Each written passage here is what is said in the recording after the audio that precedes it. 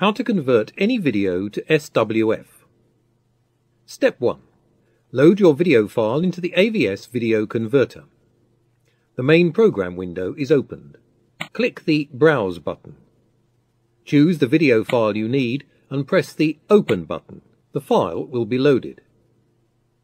Step 2. Set up the conversion parameters. Open the More Formats toolbar. Click the To SWF button to set the output format. Then open the Profile drop-down list and choose one of the available profiles which suits you best. Step 3. Convert your video file. Everything is ready for conversion. Click the Convert Now button to start the conversion process. Wait while the program converts your file. That's all. Open the folder to access the result.